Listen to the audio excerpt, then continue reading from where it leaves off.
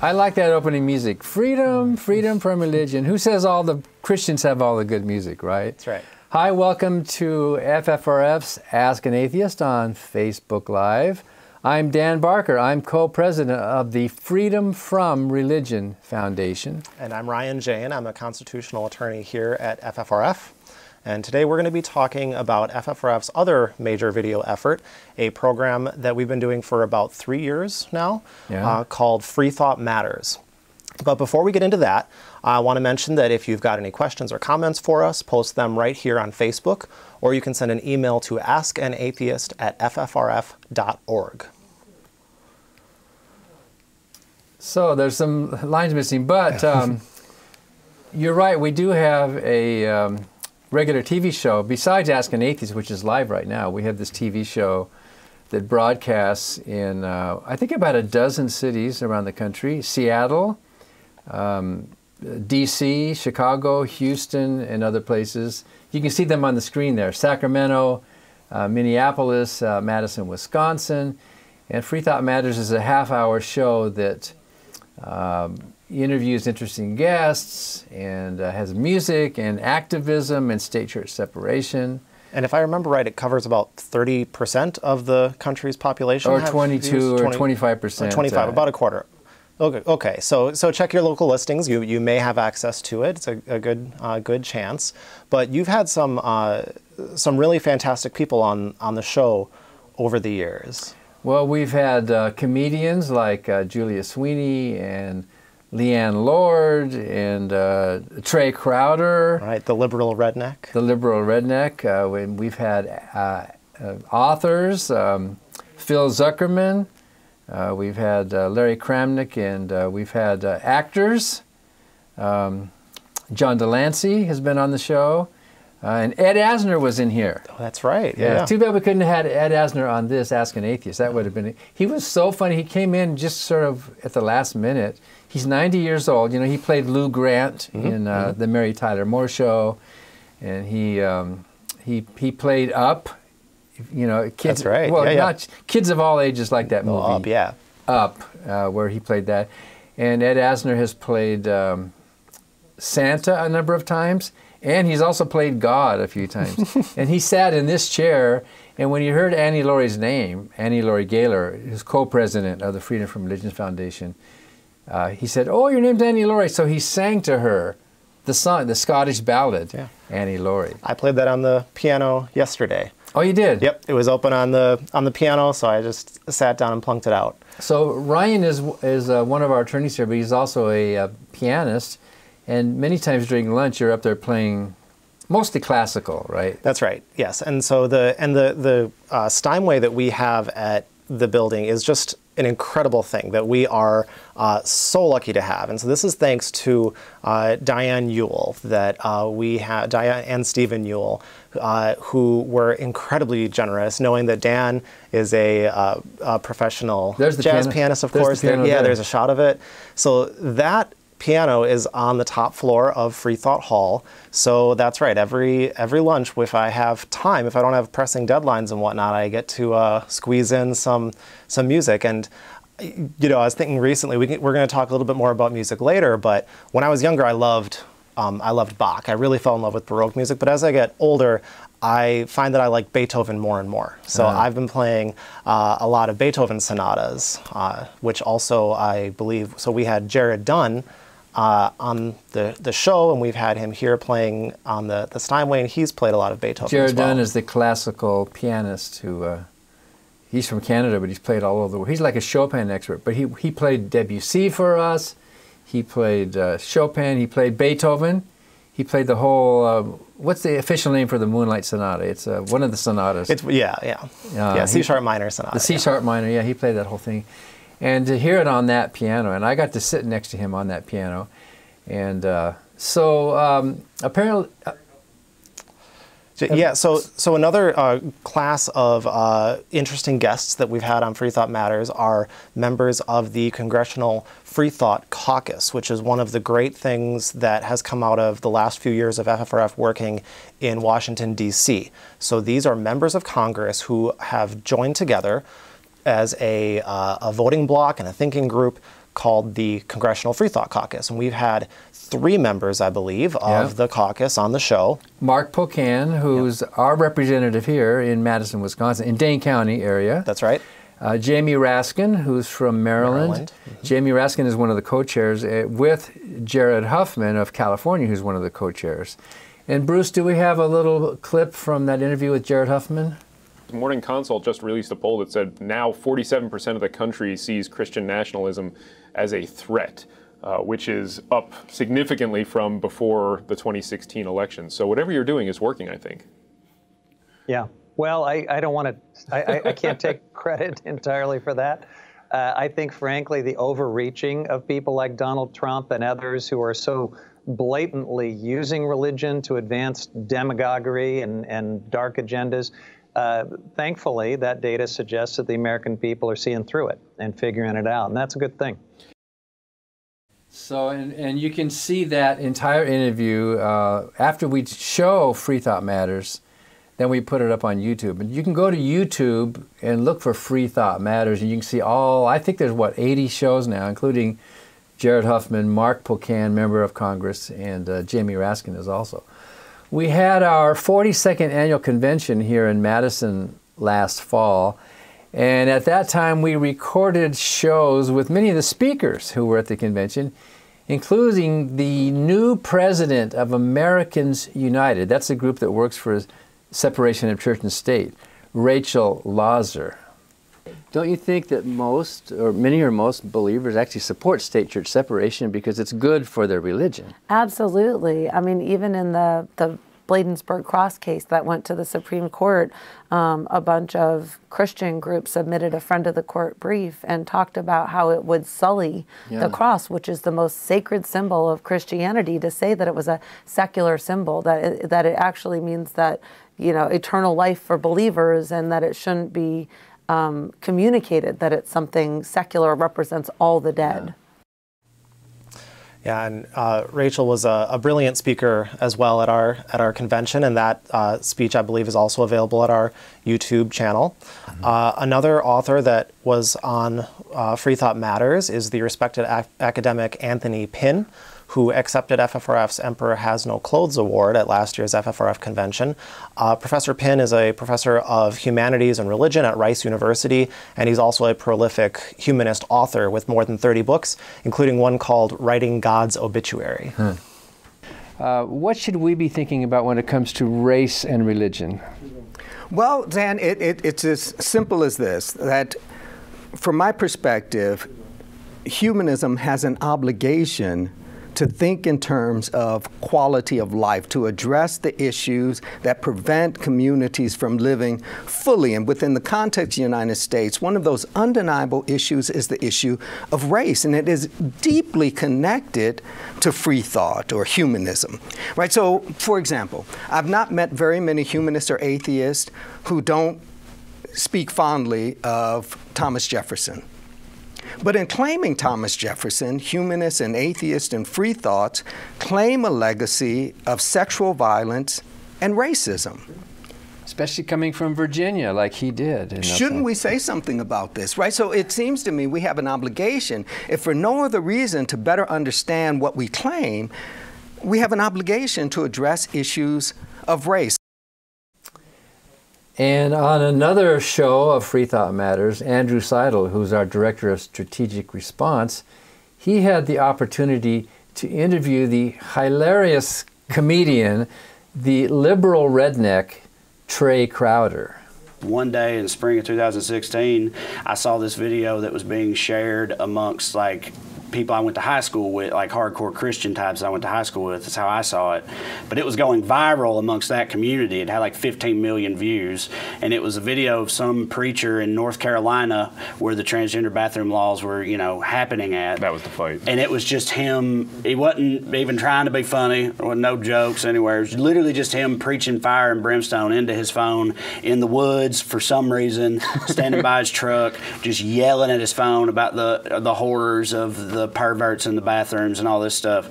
And when I saw that, I was disgusted by it, but I also it's like a switch flipped or something. I just kind of realized, like, if this dude is what I'm trying to, you know, satirize or make fun of, and this is exactly it, then, like, I don't need to be fancy. I would be better served doing it exactly the way he does it. Just go out back, yell at my phone.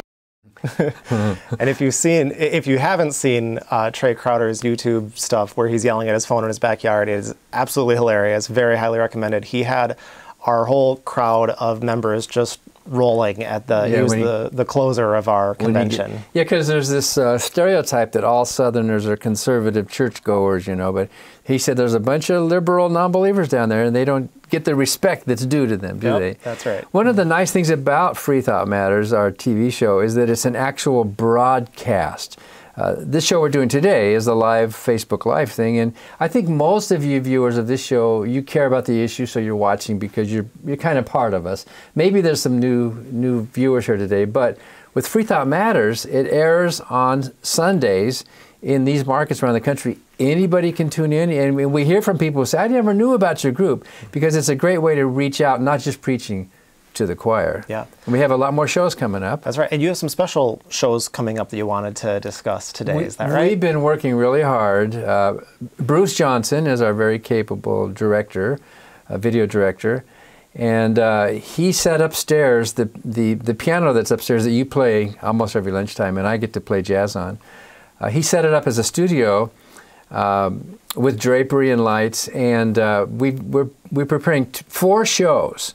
2 of them are shows about the Great American Songbook, which are, people would be surprised how many of the songs that we've come to know and love through history were written by non-believers, and there are dozens and dozens of them. So I got to sit at the piano and play some of their music and talk about them.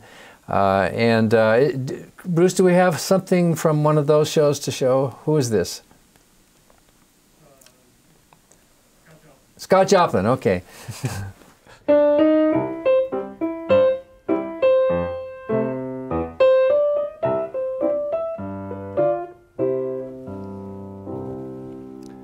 Scott Joplin was the king of ragtime, and Scott Joplin was not religious.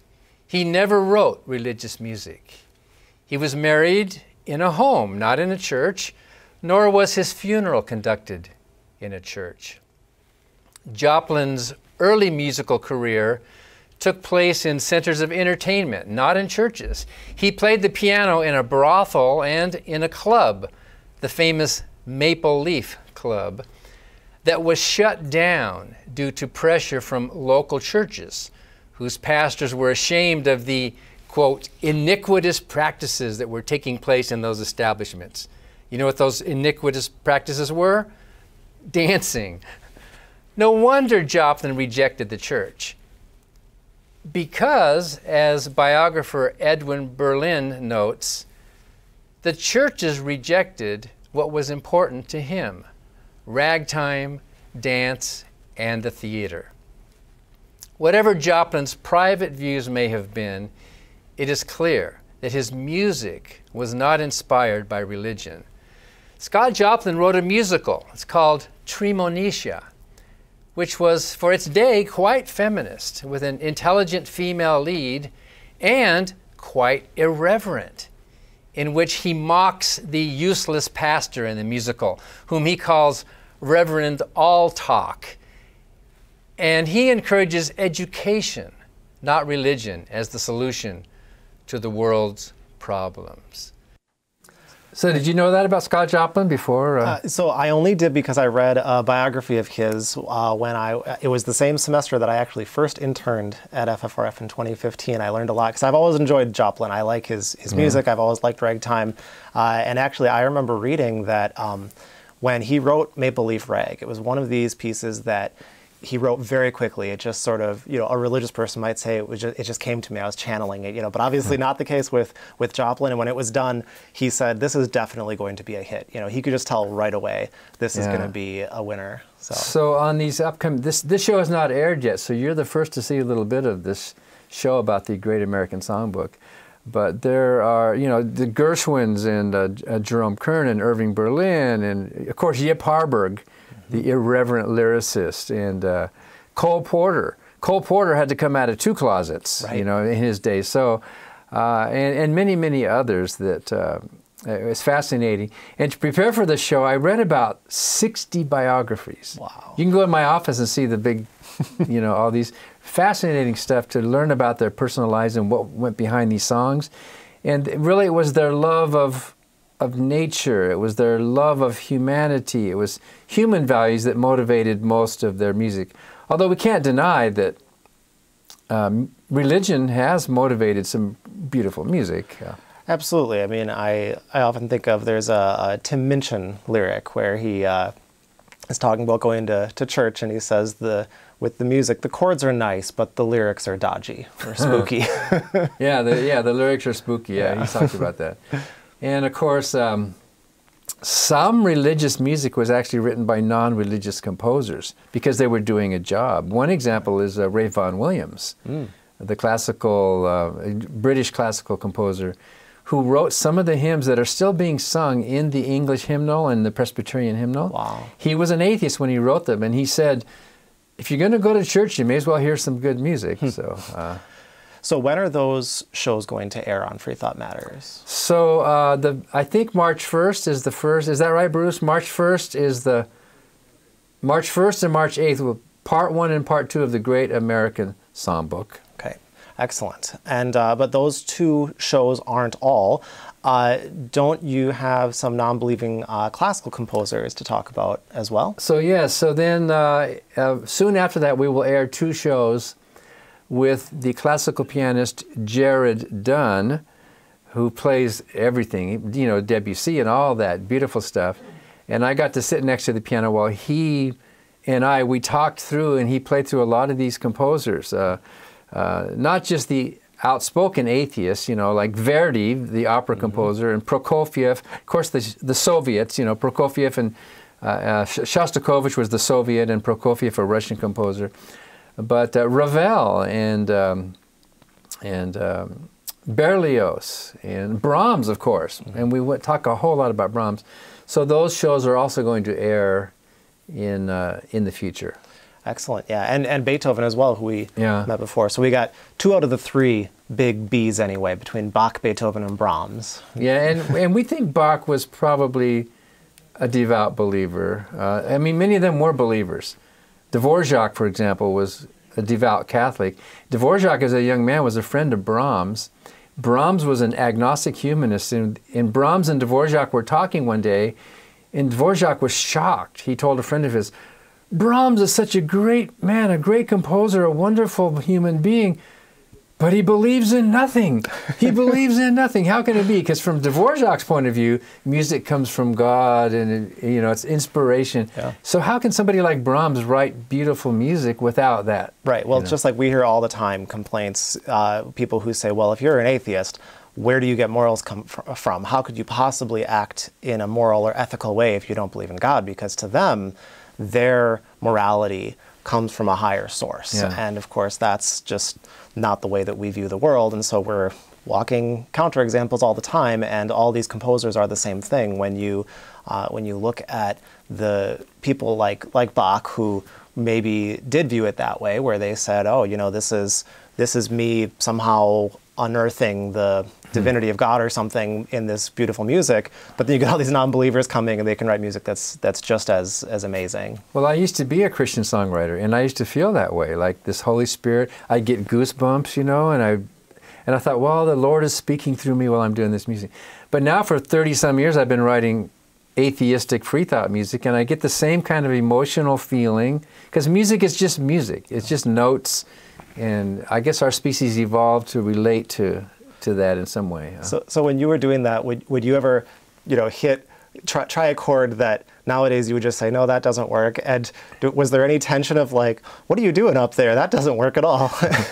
Well, I don't know. I mean, when you're religious, it all frames in, you know, that maybe I made a mistake, but God's directing me, Okay. or maybe it wasn't specific notes, but the general inspiration for the song. And then I had to work out the craft on my own kind of thing. So if there's a mistake, that must be you. That's my mistake, But the finished product that's perfect, that's God. Of course, I never made mistakes. I always, right. You know, I'm still getting royalties from some of that early Christian music. Wow. Which is back in the 1970s, which is fun. I don't spend it.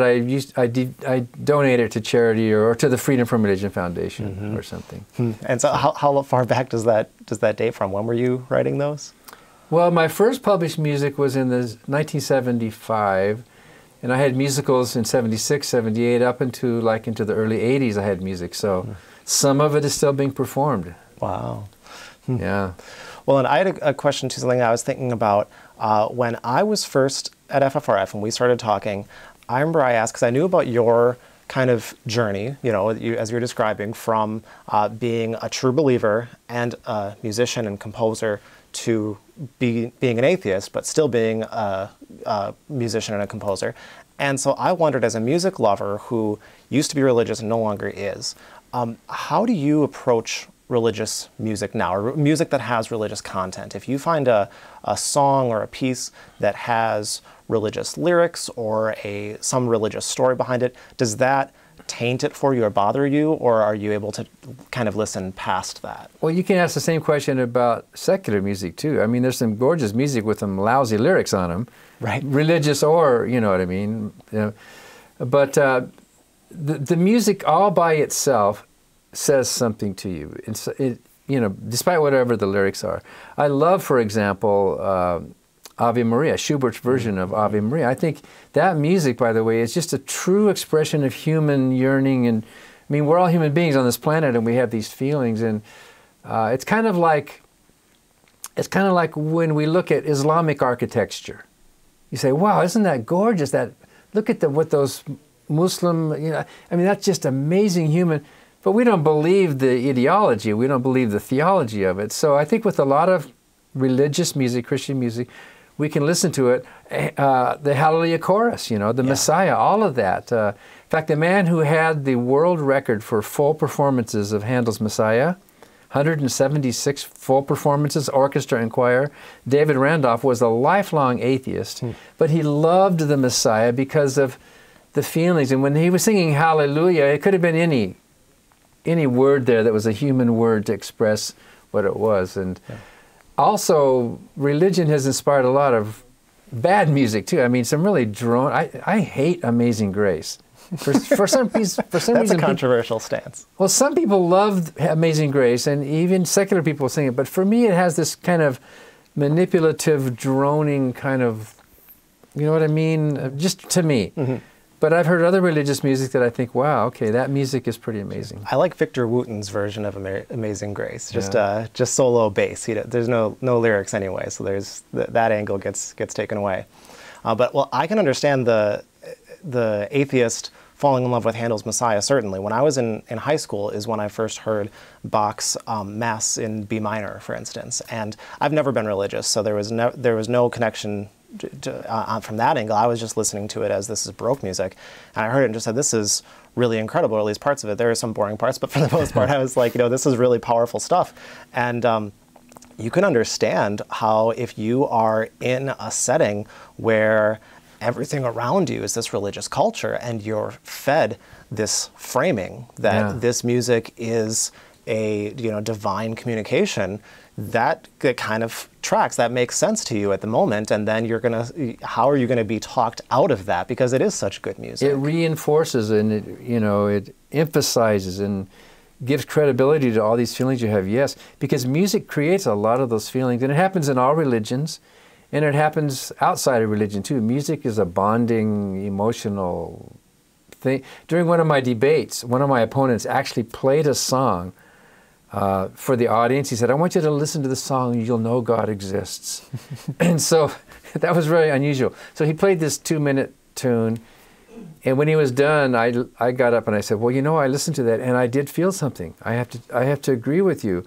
I heard the dominant seventh resolving to the tonic major chord, first going through the secondary, supertonic, with a suspended seventh on it, and then as that release of tension then resolves into the keyer, and it gives you this beautiful emotional." I felt all those things.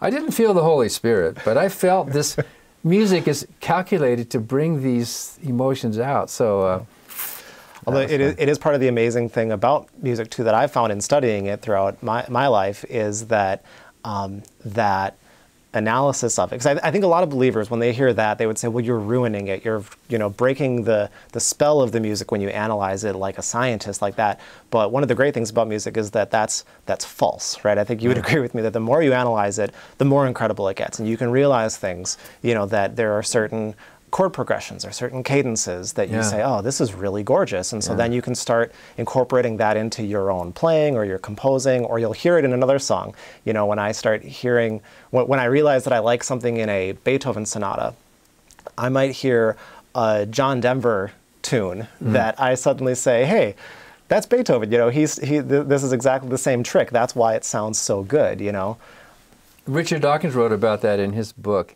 He once said that it was his favorite book of all the books he wrote, called Unweaving the Rainbow, which when the rainbow and when the prism of lights was understood to be electromagnetic waves of various frequencies, that a lot of people said, well, you're taking the majesty and the beauty out of the rainbow. Now you're just talking about it as numerical frequencies of radiation. You're unweaving the rainbow. How boring. And Dawkins said, no, it actually adds, like what you're saying, it actually increases our appreciation of the beauty to understand why we have a rainbow in the first place. And I think the same is true with music. Yeah, absolutely. And the rainbow is another great example where, just like in your debate, when people are, a lot of believers are pressed and they're not well-versed in apologetics and they're asked, why do you believe in God? How do you convince someone God exists? A lot of times the best they can come up with is they say, well, look at a rainbow, look at a sunset. And, to them, that's the extent of it. But that's the great thing about the natural world that we live in, is that there's enough beauty and just layers upon layers of beauty that it makes it worthy of infinite study, of more study than we have time to give it. And trying to assign it to a supernatural agent actually cheapens that, right? Because it's a cop-out. You just say, oh yeah, it's beautiful, it's because of God. You don't have a mind that's capable of understanding it, so just sit back and enjoy the surface level beauty and leave it at that. Yeah. So do we have any questions? Who's going to do this? Let me take a look. Do you know how to work that? Just gotta let the kid in there. So, okay, so we do have some. Let's see. Okay, so Casey Dant asks, will you have Ron Reagan Jr. on your show? I love that commercial. That's how I found out about your group. And that's a common story. So Casey, thank you and welcome. You are not alone in seeing the Ron Reagan ad that we ran during the Democratic debate and some other spots, and joining. So any plans to have Ron on the show? So it looks like there's a good chance we will go to him. There's a good chance that's going to happen, but we cannot announce it yet. So he is talking about maybe redoing that ad, because there are some stations that will not air that ad of Ronald Reagan where he says, unabashed atheist, not afraid of burning in hell.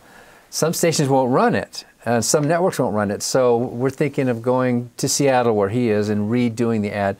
And so there's a good chance that we'll have him on Freethought Matters. So is he going to say, afraid of burning in hell? Would that be okay to run? I mean, he came up with that line himself. We didn't write that for him. So he's thinking about, okay, what else can I say? So he's really a sport, and he's really with us, and he really cares, and he understands the danger of religion. And don't call him Ronald. His name is Ron. Ron Reagan. He's the son. So. Right. So stay tuned, and you can watch for that. Okay, Rosie Wilson asks, if you could pick one person to interview on your TV show, dead or alive, who would you pick? Well, the first thing that came to my mind is Darwin. I would love to sit down with Charles Darwin. Pretend like you're Darwin, all right? Whiten your beard a little bit. Yeah, and lengthen it. And say, by the way, Darwin, you were right, and science has confirmed it in the decades and the centuries since then. And by the way, you'd love to know about genetics. You'd love to know about the DNA molecule, wouldn't you? You were right. You knew there was something happening there from generation to generation. Well, now we know. Wouldn't it be great to talk with someone like that and just let him know how much? It's called Darwinism. It's your name, you know. So who do you think you'd... I think I might pick Bertrand Russell, maybe. Yeah. Would love to just be able to pick his brain and let him pontificate for as long as he was willing to on the show. Maybe Elizabeth Cady Stanton. Sure, yeah. To let her know that she proposed the amendment, the women's vote, which is 100 years this year, by the way. That's right. Let her know. She died before it became a reality. Say, thank you. She was an outspoken atheist. She worked for women's rights for 50 years. Say, Elizabeth, thank you for your work. And by the way, women got the vote, and women are making a difference thanks to you. That's right. Okay. Anthony Pepitone, says, why doesn't FFRF sue the government for permitting In God We Trust on U.S. currency and also for permitting Under God to remain as part of the Pledge of Allegiance? Okay, so legal questions squeezing in. Do you want to field it? No, you can go ahead. You can talk about that one. Okay, so In God We Trust and Under God, these are, we've had shows about this. I could go on and on and on, but I'll give you the kind of the quick version of it, is that the courts have viewed these phrases as what they call ceremonial deism, which is this legal fantasy that comes from when the government has defended them, because these have been challenged in courts. We did it ourselves. Right, yes. And so when the government comes to, the government attorneys come to defend these phrases, what they do is they tell the court, well, you know, no one believes that these are actually conveying a religious sentiment. When we say one nation under God, that's just a rote thing that we say. When we say In God We Trust, no one actually means the God that, you know, the Christians think created the universe. It's just a generic statement. It's like saying in the year of our Lord. It doesn't have any religious content, so therefore it's not endorsing a religious message. And unfortunately, courts have sort of bought that. So that's the reason it survives. And then the really frustrating thing is that, of course, in your everyday life, I'm sure you've run into, religious apologists will nevertheless use this as as justification for endorsing religion. They'll say, well, if endorsing religion is so bad, why don't you take out the $1 bill and see what it says on there? Yeah, There's a religious message. So they don't know that they're supposed to be playing into this fantasy that this is not religious. So we sued over In God We Trust on the money and as our national motto back in the 1990s. I think we were the third attempt in history. And we never got into court. There never was a chance for the attorneys for either side to make any case. The judge simply dismissed it on the grounds that, as you say, that In God We Trust is not a religious phrase. Right. And so, since In God We Trust is not a religious phrase, the court said, then there's no state-church problem here because there is no religion in government. It's just a meaning. But you're right. We can hardly complain about any issue like prayer at school board meetings or the Ten Commandments monument in front of a high school, and somebody will rip out a $1 bill. And sometimes people say to me, well, Dan, it's just a little word on a piece of paper. What's the big deal? It's just a trivial thing. Why are you so upset about it? Why just don't look at it. Just spend the money and ignore it. And I usually reply by saying, well, if it really is that trivial, you wouldn't miss it if it were gone. Yeah. Right? But of course they would miss it. It's a territorial thing. They want their mark on our government. And so it really is a religious phrase with religious motive behind it. And the record, legislative record, shows that. Yep. And it's prizes that we give out at every one of our conventions, right? It's clean money. So In God We Trust money, you could potentially win if you come to one of our conventions. So that's kind of nice. You could get frame a $10 bill maybe that doesn't say In God We Trust. Which Before is nice. 1957. Right. Yeah. When it was actually put on the dollar bills. It appeared on some coins occasionally before that time. That's right, yeah. But Just as far as our War. currency, it showed up in the mid-1950s. Yeah, and again, we're going over some subtleties there. So there are still fights going on to try to challenge them, but that's the kind of capital letters of what's going on there. All right, Trevor Nelson asks, could God make rock music, in parentheses, so awesome he couldn't top it? That's funny. I could use that joke in a debate. Yeah. If anyone missed the joke, people always ask, could God make a rock so heavy that he can't lift it? So, yeah, well played. All right. Ravi Bandari asks, what do you think of introducing atheism as a subject in social studies in schools? Will school districts be fine with it? Well, so at the college level, atheism is a part of some curriculums. And in fact, there are a few colleges that now have a Department of Secular Studies.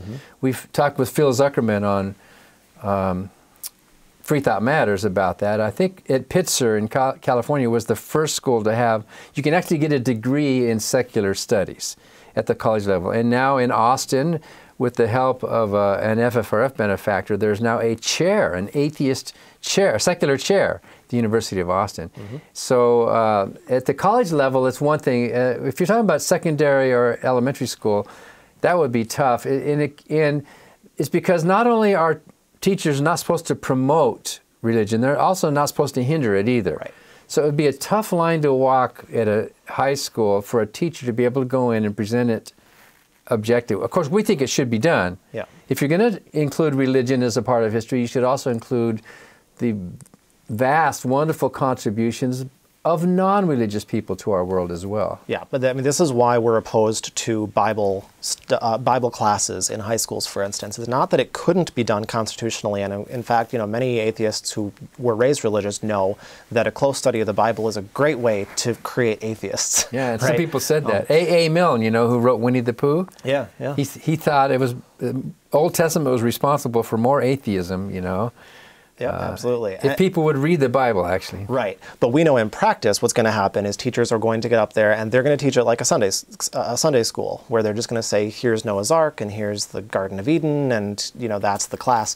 And so then you actually are promoting religion whether you intend to or not. So I would have the same concerns about, even though you could legally teach the history of atheism, you could have that, where you're not saying that atheism is correct and here's why it's correct. You're just saying here's the contributions of atheists, or even here's the history of the secularist movement. You could teach that, but I would be pretty leery at the high school level of having that open. I think that most teachers are not going to want to have to walk that line, and we shouldn't be asking. It's hard enough to do at the college level. Yeah. With really well-trained teachers. How many high school teachers would be trained enough? You could see maybe, here's a list of wonderful religious people who have done these great religious things, and here's a list of non-religious. You could probably pull it off like that if you were balanced. Yeah. That'd be nice. Nothing against high school teachers. I'm married to one. They're perfectly capable of it, but they're also spread pretty thin, and they're not, professional scholars in this one very specific area. Yeah. So, yeah. But good idea. Really interesting question. And then, so we have a couple questions that we are probably not going to be able to specifically answer, but I'll read them and tell you why. So Claudia Lindstrom asks, who's the best candidate for the separation of church and state? Which is a wonderful question to be asking, and definitely encourage people to consider state-church separation when you're voting, and do vote. But with that said, as a 501c3, we have limitations that include we're not allowed to endorse particular candidates or positively or negatively. So we are not going to name any names about who we think is the best or the worst. So you're going to have to do just a little bit of research on your own, because we are an apolitical organization by our nature. Yeah. So, but we can certainly ask candidates not only what they think about state-church separation, but what are they doing to reach out, not just to religious voters, but to reach out to us non-religious voters as well. We can certainly ask those questions, but as Ryan said, FFRF can't take a position or make a recommendation. A lot of churches do that, don't they? They break the law, but we're not going to do that. That's right. All right, then Danny Nicholson, we just have a couple questions left. Danny Nicholson says, how do we build momentum to have political representation for anti-theists in our government? So that's an interesting question. And again, we can't get into endorsing particular people, but yeah, do you have any thoughts? Well, it's already happening when political candidates for public office run for office as an open non-believer, and there's no repercussions. There's no, for example, Jared Huffman is one example. He's an outspoken non-believer in God in California, and he came out as a non-believer, and then in his next election, there was a question, well, would that affect the voters? He actually did better in the next election. So the voters didn't really care about his beliefs about God or non-beliefs. They cared about the issues. That's what they were voting for. So the more that happens, the easier it will be for others to maybe join the Congressional Freethought Caucus. What are there, 13 members now in that, that's right, from around the country? And that caucus then raising the profile and the acceptance of non-believers. We're starting to see that happen. I think we're in the ancient history days right now. 20 years from now, you're probably going to say, yeah, I remember when there was only 13. Right, and so it's normalizing it, right, and kind of breaking this myth that this is political suicide to say that you're a non-believer. Yeah. And kind of similar to Europe in a way, right? If you imagine a couple hundred years ago, it would have been perhaps dangerous to your health to come out as a non-believer, and now already you have a totally different culture where it's completely politically acceptable to be non-religious. Well, it's almost the opposite. It's almost embarrassment to be an open religious candidate. Right. You know. Well, and also the other thing I think of is there are political cliches that you hear all the time, like thoughts and prayers and other just, making references to religion is something that I think is going to be seen as increasingly inauthentic, especially by non-religious voters. So I think as we move into an era when politicians start to realize that it might actually be harmful to be putting things in religious terms all the time. And maybe instead you should be more honest. Voters might actually appreciate truth and honesty, and so that might mean calling out religion for some of its ills and not using it as this cliched positive thing. So I think that also moves us in that direction. Or it could be that truly devout religious members of the government might want to temper their own rhetoric. We're not telling them they can't believe. Of course they can believe and think what they want, but they might realize, well, this is a diverse, pluralistic society, and what right do I have to push my particular religious views on the rest of the country? Exactly. All right, so one final question for you, Dan. Steve Shaw asks, what is your take on the evangelical community glomming onto Trump? Okay. So, thanks, Steve. So there's been a lot written and a lot analyzed about evangelicals and Trump. About 80% of evangelicals are Trump supporters in the country. They are his base, and you see that all the time. To his credit, my born-again Christian brother, Tom, he's a great guy. He's an evangelical Christian, and he's very conservative on almost all the issues. And he and I don't talk too much, obviously, about those things. But he hates Trump. He's one of the 20% of evangelicals who think that, like I used to think when I was an evangelical, that character matters. The character of the candidate actually matters for something. Today, evangelicals think more that politics matters. That who cares what Trump's personal life is like? We like him because he's getting us what we want. Mm-hmm. And you've heard some evangelicals talk about at that big church rally in Florida a few weeks ago. What was that? The Jesus Light of the World Church. Something like that in Miami area. I think. In Miami. The pastor got up there and he prayed to God that Donald Trump is our Cyrus. And that kind of flew by. And what did he mean when he said Donald Trump is our Cyrus?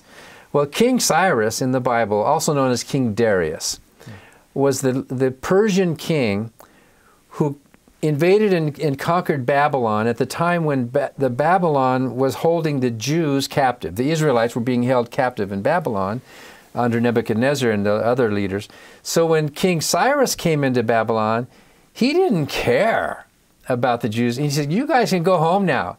And the Jews were happy and praising Darius or Cyrus, whatever his name was, because even though he was a pagan, he was not a believer, he was not a believer in the true God, King Cyrus got for the Israelites what the Israelites wanted.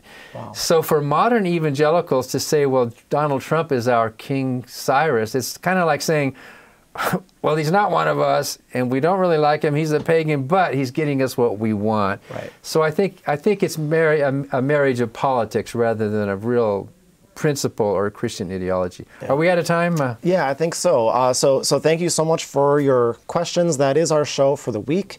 Thanks for watching, and please do tune in next week, next Wednesday at noon Central for next week's Ask an Atheist.